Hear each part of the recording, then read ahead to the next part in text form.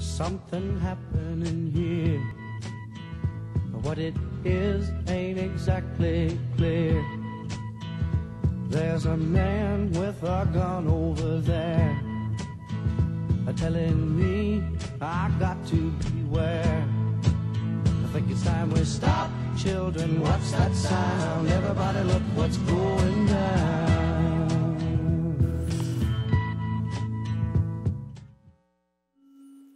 All right, hi. You guys wanted that song to continue, didn't you? That's a good song. How many of you guys have heard that song before? Oh, wow, almost all, virtually all of us, right? If you haven't, I don't know where you've been. How many of you, now don't be bashful here, this is okay. How many of you can remember this song playing on the radio when you were little? Oh, awesome, yeah, about half of you or so, that's so cool. How many, we honor you who have gone before us. Maybe also don't be bashful on this. What year was that approximately? Maybe you heard on the radio.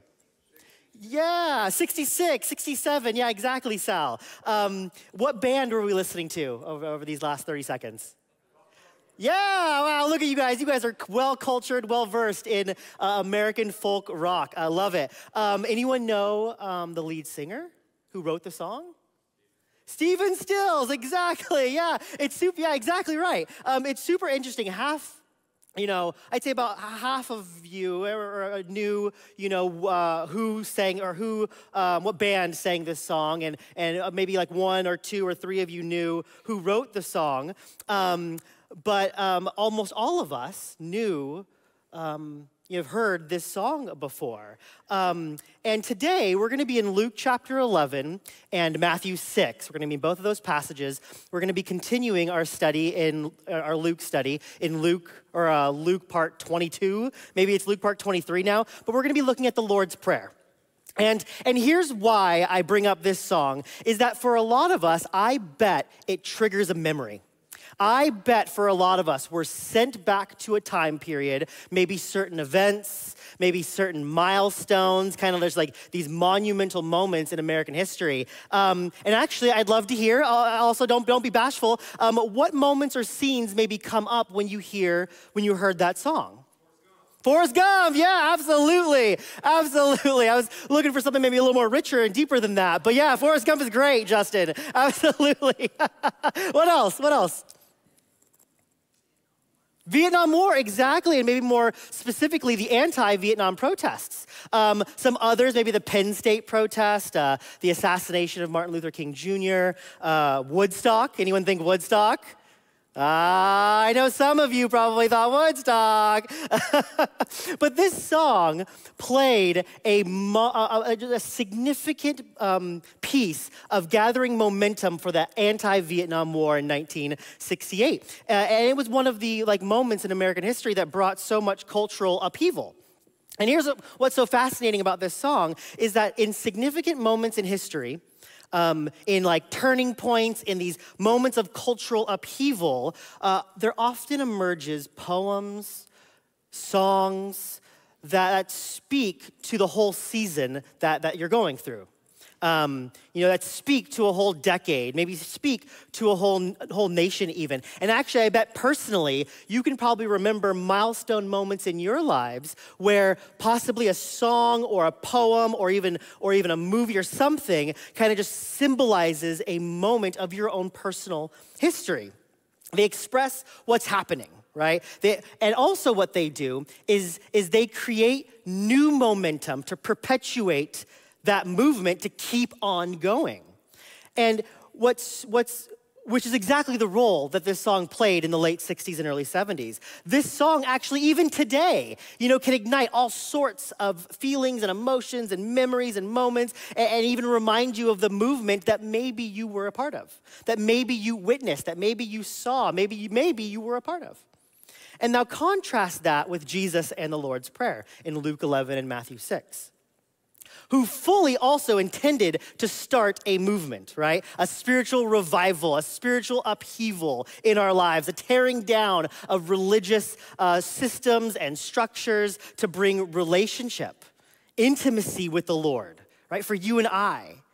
and to help perpetuate this movement, to bring that relationship and intimacy with the Lord, to give us vigor and momentum in our own faith, what did Jesus do? I believe he gave us the Lord's Prayer. He gave us a poem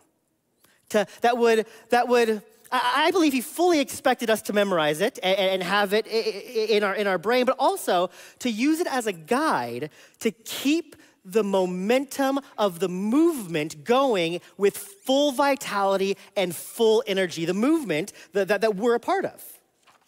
And the irony of the fate of this prayer is that for many of us, we've heard this prayer before, and this prayer maybe has become dead. It's dead ritual, maybe it's dead tradition. You hear it, maybe you can recite it, but it doesn't give that intended gusto, that intended oomph, that breath of fresh air to our spirit that I really believe Jesus was intending to give us. And of course, I don't believe the problem is with the poem, but the problem is with us, that we've lost that original vitality, the dynamism, if you may, that this poem is about, that our prayer lives, maybe might not be as full of that vigor and energy that Jesus models for us. And so in Luke chapter 11, verse 1, it says this: one day, Jesus was praying in a certain place. When he finished, one of his disciples said to him, "Lord, teach us to pray, just as John taught his disciples." He said to them, "When you pray, say." In Matthew's account, Jesus says, "Pray then like this." Pray then like this.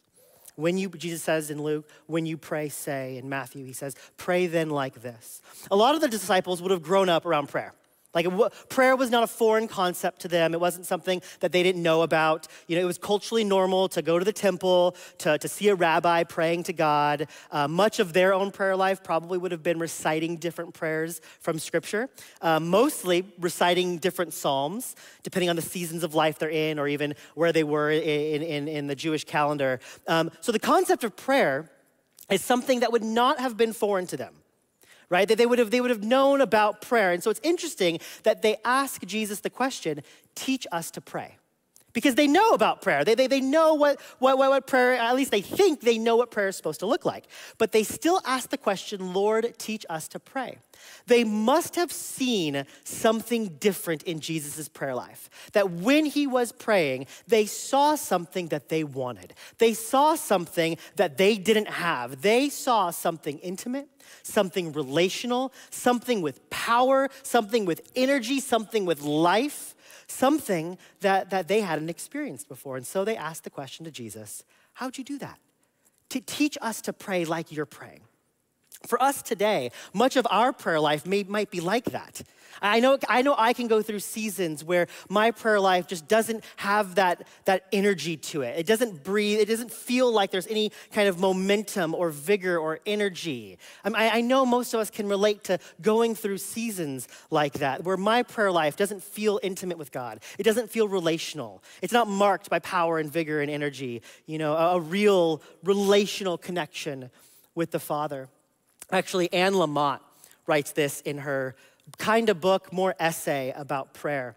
And she kind of confesses that most of her prayer life looks like this, and maybe you can relate. Most of her prayer life consists of, "Thank you, thank you, thank you. Help me, help me, help me. I'm sorry, I'm sorry, I'm sorry." And this is how my prayer life can be sometimes. It can be fully reactionary, because that's what that is. Thank you, thank you, thank you. Reaction to something. Help me, help me, help me. Reaction to something.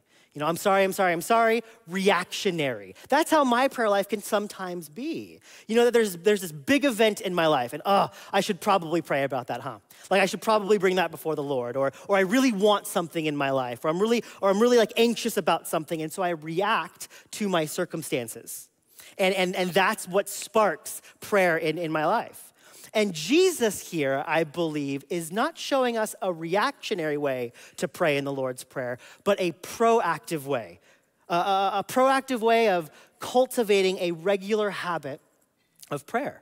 Because of who Jesus is and the movement that he's starting is just so counterintuitive to like how we're conditioned, that he knows that our walk with God needs perpetual, I would say, daily infusion of fresh breath and energy. And this is how our prayer life should be marked. And so what I'd like to do with the time that we have left is just look through the Lord's Prayer. That Jesus, his disciples asked the question, Lord, teach us to pray. And Jesus isn't giving some dispassionate lecture, to maybe what we would perceive as possibly a silly question of teach us to pray. But what he's doing is he's giving his disciples, he's giving you and I today a gift. He's giving us a peek behind the curtain of what his own intimate relationship with the Father looks like. When Jesus would retreat in prayer, in Luke actually it says that Jesus went to a certain place. What do you think he was praying? What do you think guided his own prayers that energized him so that he can come down off of those hills, so that he can come out of that certain place and perpetuate the movement of the kingdom? He's giving us his own heartbeat here. This poem, that there's no better way to summarize the whole mission of Jesus than these poetic words in the Lord's Prayer. It's easy to memorize. You get who Jesus is in it. And you don't just receive who Jesus is through the prayer, but you become active participants in the very movement that he began. And it's so cool to me that we get this kind of peek in Jesus' own walk with the Father in the Lord's Prayer, and we get invited into that space. And so to start, I'd love to put the prayer on the screen and recite it together. If you're online right now watching, we'd love for you to speak this prayer also out loud with us.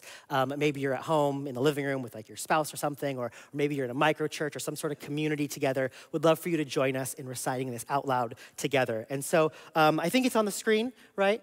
And I'd love for us to read it together. So this is the first part of it. Let's go ahead and recite it together. Join me. Our Father in heaven, hallowed be your name. Your kingdom come, your will be done on earth as it is in heaven. Give us this day our daily bread, and forgive us our debts as we also have forgiven our debtors. And lead us not into temptation, but deliver us from the evil one. This prayer is divided up into an introduction and two sections. It's one way that I compartmentalize the prayer on how to remember it. The introduction is Our Father in Heaven, and that kind of just starts the prayer, and then it's divided into two sections. And you can see the two sections in the prayer. I even kind of divided it up on the screen that way to kind of give a hint, but you can see how Jesus gives us a poetic clue as to how that's divided up into two sections. The first part is dominated by an address to God. It's your name, your kingdom, your will. That's kind of the first section. Your name, your kingdom, your will. But then it shifts to three main petitions about the community and us. It's forgive us, lead us, deliver us. Those are kind of the way you compartmentalize the Lord's Prayer. An introduction, kind of stating, who we're praying to, our Father. And then section one with focused on God, and section two focused on, petitions from us. And what's so cool about this prayer is that it's actually structured after something we learn in Luke chapter 10. And it's what Jesus says is the highest value of the kingdom. He actually calls it the greatest commandment. And the Lord's Prayer is structured after the greatest commandment. In Luke chapter 10, verse 27, it says, you shall love the Lord your God with all your heart and with all your soul and with all your strength and with all your mind, and your neighbor as yourself. Notice in the greatest commandment, there's two sections to it, isn't there? It's kind of a two-parter. You've got love the Lord your God with all your heart, soul, mind, and strength, and you have love your neighbor as yourself. And it seems to me that Jesus has given us a prayer that reflects those two priorities. That when we first orient ourselves to the Father and express our loyalty, our allegiance, our love to the Father and his priorities in the world, and then we turn our attention to us. And just by the way, I'll be taking like a 30,000-foot view with the Lord's Prayer. Man, each section here is so rich with truth and God's truth and God's just life for us. But I'll be taking a kind of a 30,000-foot approach. And one thing that's kind of cool that I'm not going to be able to touch on, but it's that when the prayer says us, forgive us, lead us, deliver us, I do believe that Jesus really means collectively us. Because often our prayer lives can be dominated by forgive me, lead me, deliver me. It's the things that are going on in my life right here, right now, what I'm experiencing. But I believe Jesus is inviting us into a communal aspect in this prayer, that this prayer is marked by community, by togetherness, by us. But this is Jesus condensing the heartbeat of the movement that he's launching. And he gives us this prayer that reflects the greatest commandment. And he begins with an address to the Father, as I mentioned, the introduction to the Lord's Prayer. It says, our Father in heaven, I was about to start reciting it out of habit, but our Father in heaven. And the pattern of our prayer life should be marked first by connecting with God relationally. Jesus believes that when we pray, we need to be reminded continually of who we're praying to. When you look at all of the prayers of Jesus, he prays to the Father almost every single time. In fact, there's only one time he doesn't pray to the Father, and it's when he's on the cross, when that relationship gets severed, when that relationship gets broken. Every other time he prays to the Father. And this is unique about Jesus. Jesus made a huge emphasis of this in his own teaching because he knew he was the Son. He was the one who came to reveal the Father to us, to reveal who God is to us. Our God is generous. Our God is gracious. He seeks the lost. He's moving towards people and their sin and their brokenness, and he's inviting us into these feasts, the Bible calls them like forgiveness parties and banquets to celebrate the kingdom. We see who God is in Jesus that will hold this world and humanity accountable for what we've done to the place. But he invites us into repentance and a new humanity and a new life. And that's the God revealed in Jesus. That's who we're praying to. And that God is so counterintuitive to what we expect. We're so prone to seeing God as like volatile, ticked off, absentee landlord kind of a thought. Jesus invites us every single day to check, to redefine who God is to us by saying, our Father, who's revealed to us through Jesus. God is our Father. He's not distant. He's not far off. He's near. He's with you. He's close. I know for my kids, their favorite place to be is on my lap. If I'm sitting on the couch, they're jumping onto my lap. When they're sick, all they want is to be near and close to mom. And this is the type of relationship that we're invited to through Jesus. Romans 8:15 says, you received God's Spirit when he adopted you as his own children. Now we call him Abba, Father. This is where everything starts in prayer. This is the beginning point. This is, your prayer life should be marked by a relational intimacy with the Father. The prayer continues, hallowed be your name. Or the way our prayers should be marked, or the pattern to our prayers should be to declare his greatness. We start by connecting with him relationally, but secondly, we move into a time where we stand in awe of who he is. We declare praises unto God, or maybe a better way to put it is to praise God before we petition God. Because the petitions are coming, right? There's 3 of them at the end, but we praise him for who he is before we petition God. David said it this way, bless the Lord, O my soul. All that is within me, praise his holy name. We need to rule our spirit, because I know for me, I can immediately jump to the petitions and what's going on in my life, like the Anne Lamott, help me, thank you, like that whole aspect. But we need to rule our spirit that whether or not things are going the way we want them to go, that we need to realize that while things around us might be bad, God is still good. Although things around us might be crashing around us, God still deserves praise. David said, I'm not gonna worship God when I feel like it. I'm going to worship God because he is worthy, period. And we see that in his life. Our Father in heaven, hallowed be your name. I'm gonna guess, but unless you've been to church, most of your life, this actually, even if you've been to church most of your life, this is probably the only space you've ever used that word, in the Lord's Prayer. And hallowed simply means regarded as holy. You know, the pattern of my prayer is to connect with God relationally, but it's to declare his greatness. There is no other name like Jesus. His name is set apart. His name is hallowed. And part of the movement that Jesus invites us into is making God's name holy throughout the world. That somehow his name has been marred. His name has been misunderstood throughout history. And if you want to know why, just looking at Genesis 1-3 tells us what happened. And as image-bearing disciples, we bear witness to his holiness. We bear witness to his hallowedness.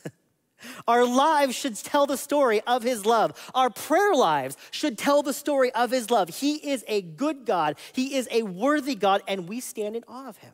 We stand in awe of the name of Jesus. Jesus is your healer, and by his stripes, you are healed. Jesus is Jehovah Jireh. He is your provider. Jesus is your kinsman redeemer, that you have been sanctified, set free, and cleansed, past, present, and future. Let's make much of that name. Let's make much of that name in our prayers, what he's done in our lives. Hallowed be your name. That's how Jesus prayed. And it continues. Your kingdom come, your will be done on earth as it is in heaven. Now, like I said, I'm taking a bit of a 30,000-foot approach with this. And so I'm kind of combining these two yours. You know, I said the first part of the prayer is your name, your kingdom, your will. And I kind of just set it up that way. And here I am combining your kingdom come, your will be done. But the pattern to our prayer life is to submit our will. And this one isn't exactly one where we get a lot of like amens and we're all excited about, to submit our will. Because let's be honest, we came out of the womb wanting what we want. You know, we don't want to submit our will. We want to do what we want, when we want to, how we want to, period. That's our inclination. That's our juxtaposition. That's where we start. That's our base point. We want what we want. And prayer isn't about God turning to you, but it's about you turning to God. It's about submitting our will to God. This means to pray his agenda before our agenda, to pray his will over our life before anything else. And we know this is difficult, by the way, because it was difficult for Jesus.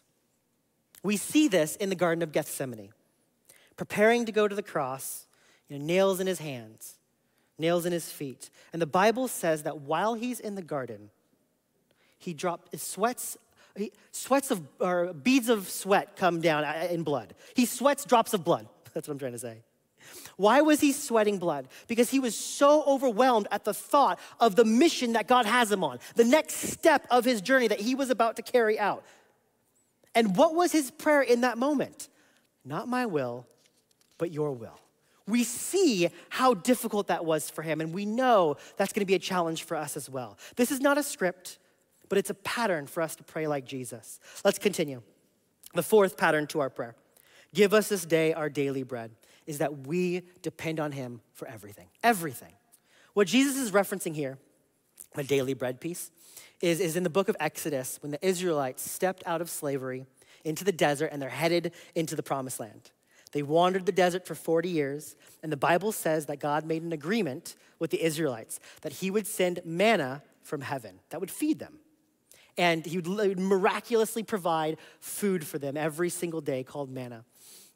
And what's manna? Well, we don't exactly know what manna is specifically. The Hebrew word for manna, I laughed when I read this. The Hebrew word for manna literally means, what is it? That's what the Hebrew word for manna means, is what? But it's known in the Bible as the bread of heaven, a wafer-like substance, that was food to feed them physically. And there was really only one restriction with the manna. And if you know the story, you know what restriction I'm about to mention, is that they could only take enough for the day. That's it. They could only take enough food for the day. What'd they do, though? Well, they do exactly what I would do, and I would take more. I don't know if this is going to show up tomorrow. I like this stuff. It's providing for me. We're in the desert. I have a family to feed. We're out in the wilderness. I'm going to store this up. I'm going to hide it. I'm going to keep it for me and my family. And what happened? The Bible tells us that they would wake up the next day, and the manna would be spoiled rotten. Why? Because God was teaching them a vital lesson that the only way to get into the promised land is to trust God daily. The only way to get where God was taking them was to trust God for a new provision every single day.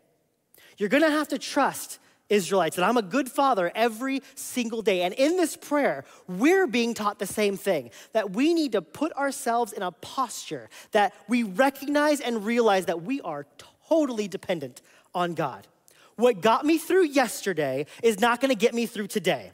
What had me going yesterday is not the thing that I need for tomorrow. I need something fresh. I need something new. I need something real. I'm desperate and hungry for your presence here and now. And actually, if I try to rely on what you gave me yesterday, God, it's gonna spoil. It's not for today. And many of us, I don't know, I feel like in this moment right now that it feels like as like a culture and as a society, we're entering into a new season. That it feels like we're turning the page. Because just on Friday, the mask mandate was lifted. And by the way, wasn't that an experience to go around into stores and people weren't wearing masks? And that's a bit of an adjustment. But I believe that the enemy wants us to get comfortable with trying to go backwards to how things were before the pandemic. Maybe the spiritual routines that you were in before the pandemic. The enemy wants you to go backwards. The way we participated in church, maybe. The enemy wants you to go backwards. But we believe that God is doing something new, that God is doing something fresh, that God has a plan and a purpose for Southlake, that God has a plan and a purpose for you in your own walk with God, that God has fresh provision for you today to take you into where he's leading you, into your promised land. That what fed you yesterday is not going to get you through today. Daily bread. Prayer continues, number 5, forgive us our debts as we forgive our debtors. And the next pattern to our prayer is that, I believe I said, we need to receive and give grace. Receive and give grace. In your prayer time, when you're alone with God, are you bringing all of who you are to him? Your praises, your petitions, but also your brokenness, your sin, your shortcomings. 1 John 1:9 says that if we confess our sins, I love this. This is such a promise. He is faithful and just and will forgive us our sins and purify us from all unrighteousness. The doorway into the light is through confession. I messed up, I'm misaligned. I need to take time to realign myself. And when I do that, he promises to take me out of darkness that I can step into the light. Why do I do this? Because we need to remind ourselves every single day of his grace, his unmerited favor in our life, that we've done nothing to deserve his love, that as I am, who I am today, I am chosen, I have been forgiven, I am a child of God, and so we get grace and we give grace. Some of us, we might have a poor interpretation of confession. Some of us, I don't know, maybe you're like this, but you take the approach of trying to remember every single sin in your life. Well, gosh, I really want God's forgiveness, so let me lay it all like at 2 o'clock, man, I said that thing, and at 2:15, I was driving and there was traffic, and oh God, you should have seen me there, and oh man, I did this at this point, and you just, but see, confession isn't just about laying out your sin before God, but it's remembering his grace for your sin. It's remembering his righteousness that has been poured out to you. And so as quick as I am to say that I fell, by the way, I've mentioned this before, and it's kind of like a thing that we say here at Southlake, but Mike Meek's definition of spiritual maturity is being quicker to repent from my sin than the last time. And I'll say that one more time because it's so good. His definition of spiritual maturity is being quicker to repent than the last time. And I love that because the quicker I turn back to God, the quicker I can receive his forgiveness and the quicker I can move forward in his grace. I need to be quick to confess that I am more than a conqueror through Christ Jesus, that greater is he who is in me than it is the world. I need to confess that I can do all things through Christ who strengthens me. And as I get grace from God, I give grace to others. And I love how Kip, I can't mention Mike Meeks without mentioning Kip as well, but I love how Kip a few weeks ago said that a disciple is marked by kindness and gentleness. You know, when we were studying, I think it was James and John who wanted to bring fire down on people, that a true disciple is marked by kindness and gentleness. And you may be like, oh, Jonathan, I know where you're going with this. Okay, we're talking about receiving forgiveness or receiving grace and giving grace out. But man, you don't know what they did to me. You know, I have someone in mind right now, but you don't know the things they said. You don't know the way they treated me. You don't know what I've been through, the things that they said. And you're right, I don't. But forgiveness has nothing to do with what they did or didn't do. Forgiveness is about being willing to absorb that pain. Forgiveness is being willing to absorb the offense and absorb the hurt. Jesus, of course, had every right to hold on to every offense and every hurt and every pain. But what did Jesus teach us? Is that the posture of real forgiveness is painful, that real forgiveness hurts. But we can do it because Christ first forgave us. And my prayer for you, my prayer for us is that while you receive the free grace of God, that you would be able to release some people in your heart that have really hurt you, really wronged you. That you would discover that as you release their offense, you think you're releasing them, but what you're actually doing is releasing yourself. And here's what's wild. You know, is that we're getting close to the end of the message, and we're just now getting to the part that, you know, takes up most of our prayers, and that is, you know, petitions to God. You know, that the pattern of our prayer life is to connect with God relationally. We declare his name. We pray his will over our life. We depend on him for everything. We receive grace and we give grace. And finally, and this is where we'll close, it says, lead us not into temptation, but deliver us from the evil one. And the last thing we see is that we engage in spiritual warfare when we pray. We expect opposition. We expect temptation. We expect, you know, struggle. That if we're to join Jesus in this movement of bringing his kingdom to this earth, his will be done, that we would expect a fight. We would expect temptation. We would expect to be like soldiers on the front line of battle. Why? Because that's what Jesus went through. Jesus was tested. And in Jesus' prayer life, he fully expects there to be struggle, pain, and things he doesn't want to go through. But we're given full permission to ask God, don't lead us into those tests. Don't lead us into those temptations. Jesus asked the same thing in the garden. But if I have to, God, may you deliver me. If that is my path, if that is my journey, may my faith carry me. May I stay close to you. May my will be aligned to your will. May you deliver me. That the struggles that I'm going through today, the pain that I'm in today, is not an indication that you've left me, but a testimony to your presence beside me. And this is the Lord's Prayer. This is the gift that Jesus has given. I really believe this is a gift that Jesus has given us. And so are you here today where maybe you're just feeling burdened and weary in your walk? Are you here today struggling perhaps in your faith with the mundane and maybe feeling like there's no vitality or fresh air in your walk? Use this gift. Use this pattern. Use this prayer to give you new momentum, new energy, new vigor in your faithful walk with the Lord. The band can go ahead and return, and we're going to go ahead and take communion now. And so if you're online, I would encourage you to grab, your little communion elements here. And as we're kind of getting our communion elements ready, what I'd ask you to do is as we take communion, as we prepare our hearts for communion, I would encourage you to take a moment to examine your own heart, your own walk with God.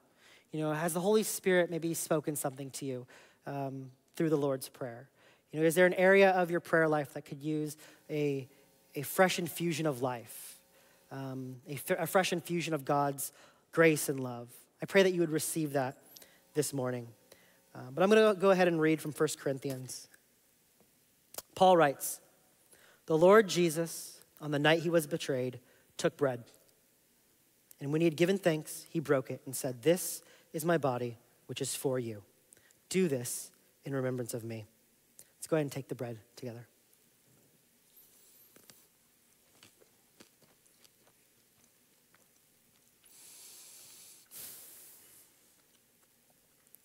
Paul continues in 1 Corinthians. In the same way, after supper, he took the cup, saying, "This cup is the new covenant in my blood. Do this whenever you drink it in remembrance of me." Let's go ahead and take the juice together.